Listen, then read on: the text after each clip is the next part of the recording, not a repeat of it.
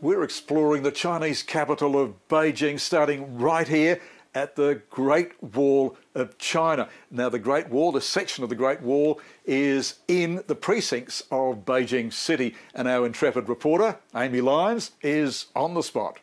Yes, welcome back to Beijing, and where I am right now probably needs no introduction. As you can see behind me here, I am at the Great Wall of China, a colossal man-made structure with over 2,300 years of history.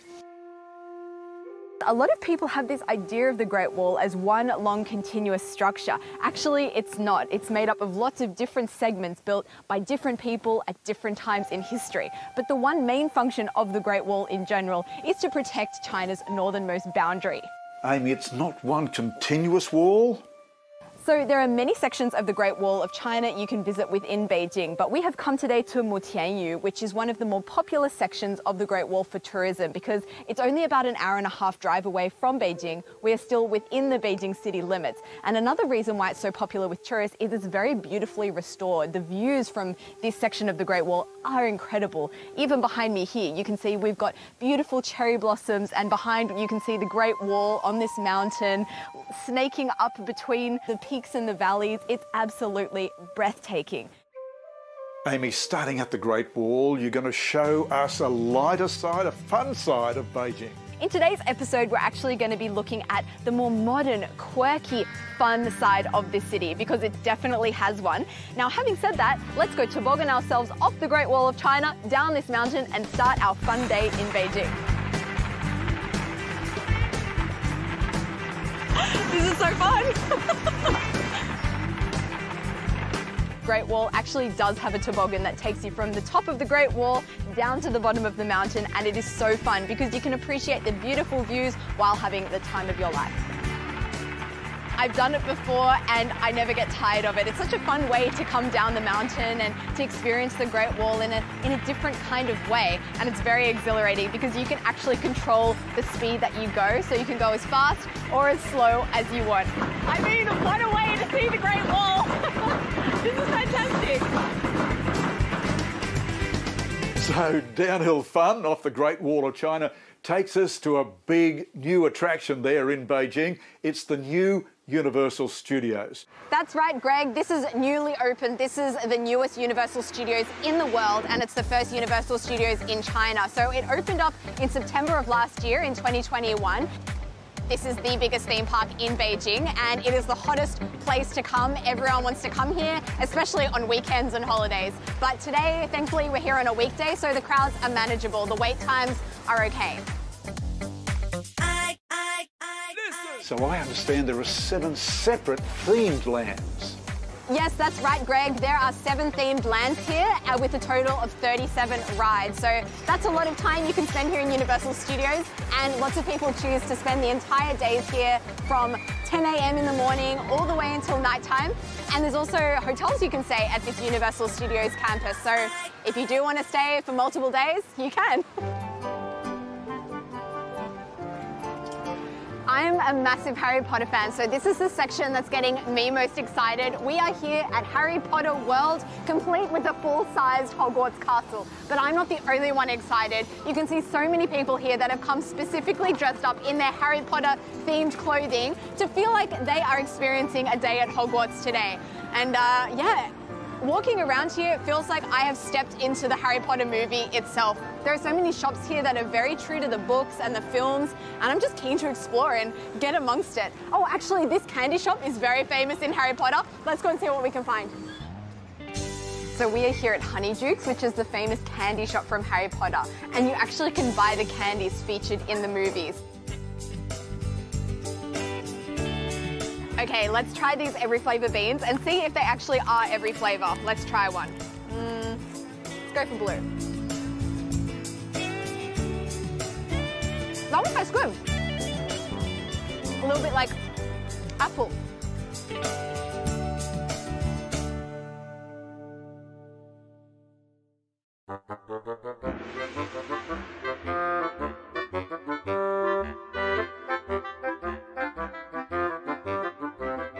behind me here is Kung Fu Panda Land of Awesomeness. This is the only Universal Studios in the world with this section. And I think it's very appropriate since Kung Fu Panda, the movie, is set in China, and we are currently in China. So let's go inside and check it out.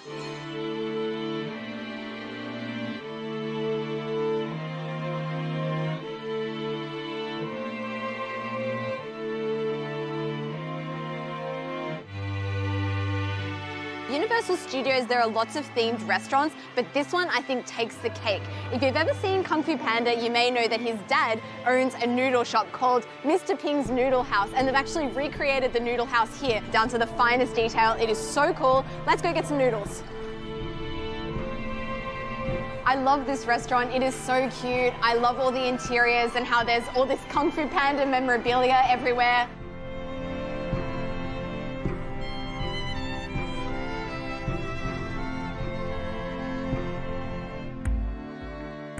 It is so beautiful in here. So Kung Fu Panda Land of Awesomeness is all inside, which makes them able to make it look like it's nighttime. Nighttime on the set of Kung Fu Panda.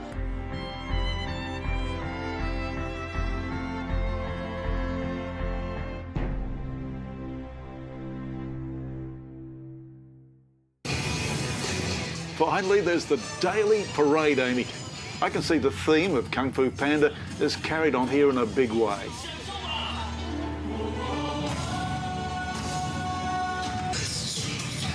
Madagascar, well, that's the theme on this particular float.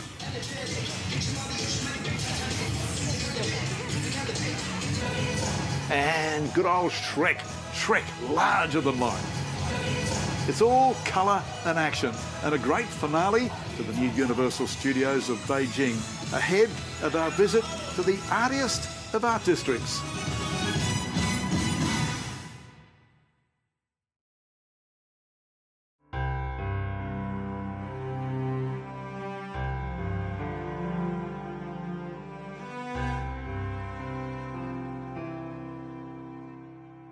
So 798 Art, a real trendy place with visitor numbers almost as high as those that go to the Great Wall and the Forbidden City. A lot of people love to come here because it's very unique. There's not really anywhere else like it here in Beijing. Huge spaces, lots of light. This was designed, was it not, by the Germans back in the 50s to make this a very impressive site for artists and their work. Yes, that's right, Greg. If you have an eye for architecture, you'll realise that a lot of the architecture here is reminiscent of the Bauhaus-inspired design, and that's because it was originally German experts that built this factory back in the 1950s, and they called for form before function, which means large workspaces with a lot of natural light coming in, and that's what initially attracted the artists that came to settle in this 798 art district. And over time, it's become this network of galleries, workshops, cafes, boutiques, bars, restaurants. It's just a really cool place to hang out. So it speaks volumes, does it not, for the appreciation the people of Beijing have for art? That's right, Greg. I'd also say this really shows Beijing's growing appreciation for art, because it was only around 2000, 2001 that artists started coming here and making this their workshops. And in the beginning, that's all it was, a workshop area space. But the 798 art space here has really gentrified in recent years, and it's a place that people like to come to shop at boutiques, and there's some really cool cafes here, very interesting spaces. So I think it really does show that appreciation for art is growing and will continue to do so here in Beijing.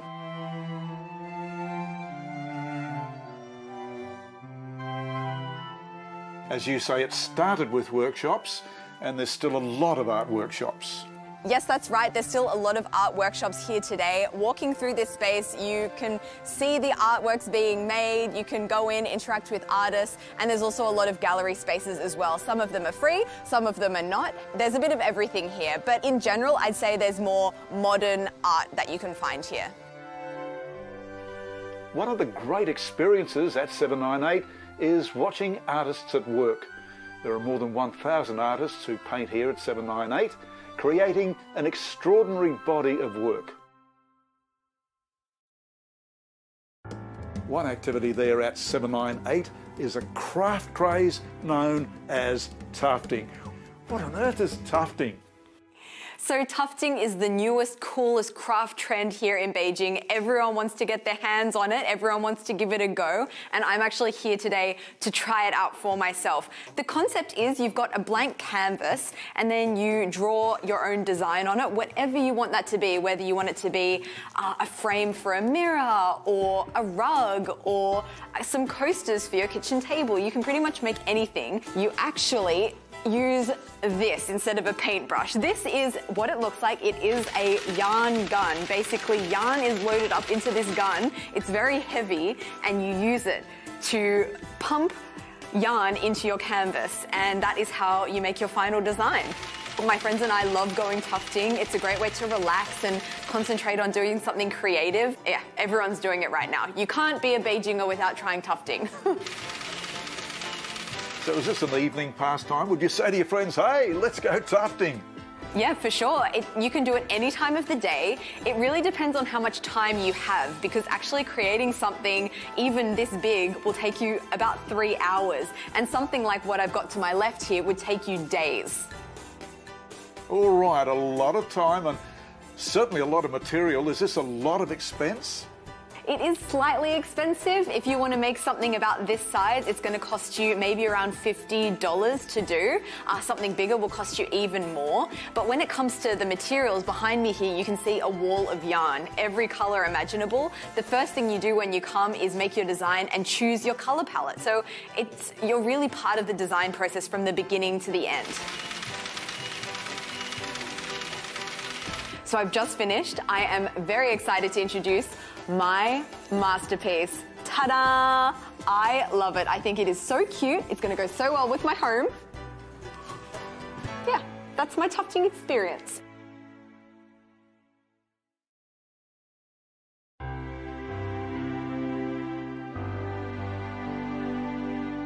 So Amy, it's just not 798 where you'll see art. There's art all over the place there in Beijing.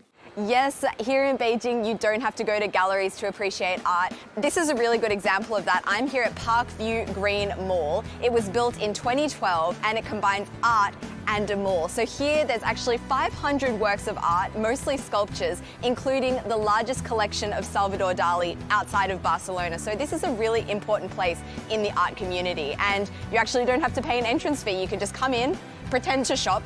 I say pretend to shop because the shops here are very expensive. So I myself wouldn't come here for shopping. I would usually come here just to appreciate the pretty art. People are very drawn to this space, whether you have money or you don't. If you've got money, you can really enjoy the dining atmosphere. You can enjoy the beautiful upper end scale stores. But if you're like myself and you're more on a budget, you can just come here and it's like a free museum basically. And the artwork here is really unique and quirky. And the design of this building itself is very quirky. It's pyramid shaped, it's multi-leveled, and from any balcony you go to, you can get the most beautiful view over this mall and see at least 7 or 8 or 9 sculptures within your immediate vision.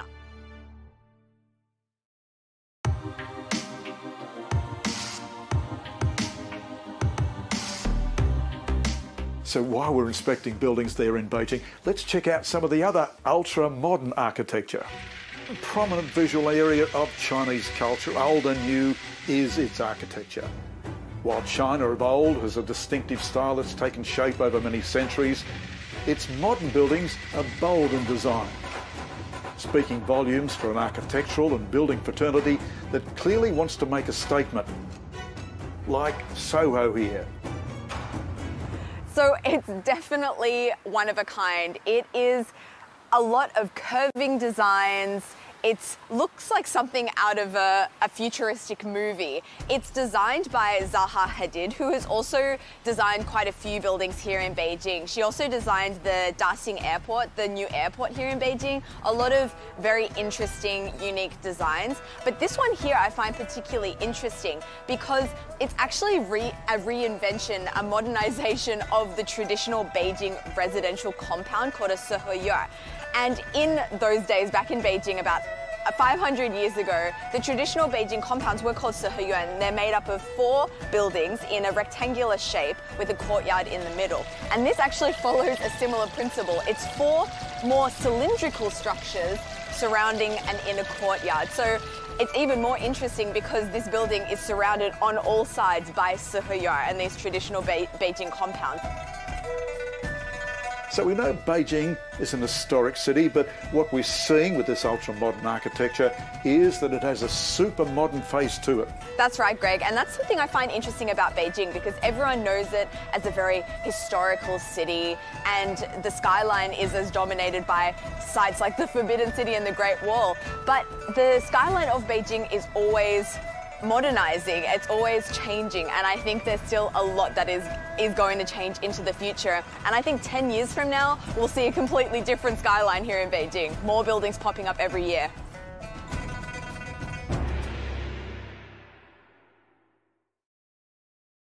On such a fun-packed day, let's wind down just a little. We're off to a brand new day spa. It's been a long day here in Beijing. We've done so many things and we need a way to unwind. We need to relax a little bit. And the best way to do that is by coming to one of the many day spas in Beijing. The best way I can describe it is like a theme park of relaxation. I've got to show you. Let's go.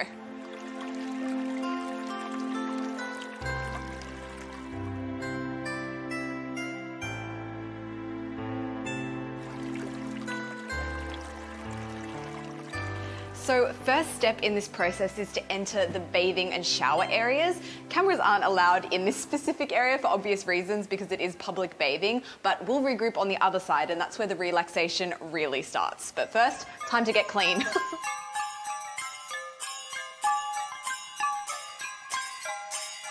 So we've showered, we've got our comfy clothing on, we've now entered the leisure area, which is basically a 3-leveled relaxation paradise. Anything you need to relax, you can find here. There are places for massages, places to eat. There are facials, manicures. You've got libraries, lots of books here to read. You've got lots of comfy chairs and bean bags. You've got steam rooms of all varieties. You've got karaoke booths. You can sleep here. There are sleeping pods. You can actually even stay here overnight. It's open 24 hours and many people just choose to spend all day here and relax. And after spending a few hours here, you'll understand why. This here is the heat room section, and you can find heat rooms of all different sizes and varieties. You've got a volcanic room, which is made of volcanic rock. You've got a Chinese herb bath here that's filled with all different Chinese herbs, so when you enter the heat room, it just washes over you. And this one here, we actually have a rock salt bath. So let's go check that out. It looks absolutely beautiful. It's all pink and salty.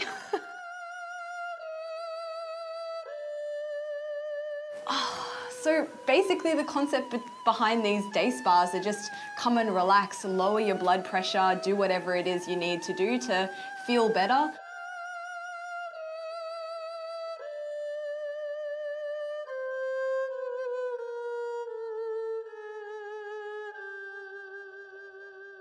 I think this here has got to be my favorite room of them all. This is called the vent chamber and they supply boxing bags, boxing gloves. It's also completely soundproof in here, so you can just, you know, get out your frustrations.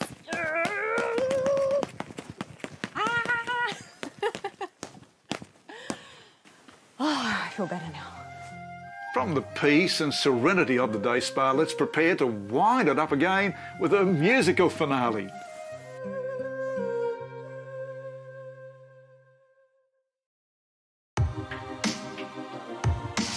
Our time in Fun Beijing is coming to a close. Now let's look at private karaoke bars. They're booming there in Beijing, as Amy is about to experience. Yes, that's right. KTV, as the locals call it, is so popular here in China amongst people of all ages, from young to old.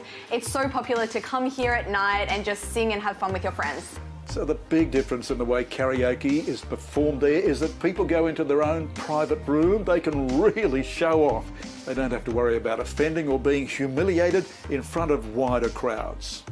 That's right. Before I came to China, I thought that karaoke was one person on stage in front of a massive crowd. Here it's a lot less intimidating. You're just here with your good friends like I am today, my 3 besties, and yeah, we're just having fun. We're playing some games, we're having a few drinks, we're eating some snacks, and it's a very low pressure environment. Just have fun and do what you want.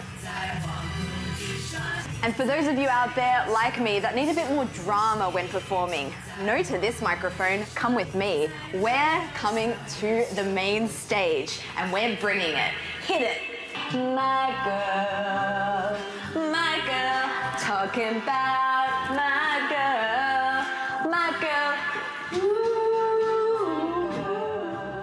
And that is our take on Fun Beijing. Thanks so much, Amy, for sharing this all with us. And thanks for coming along on this zany day in Beijing. It's been a wild ride. 谢谢你们看这个视频 and yeah, 下次见.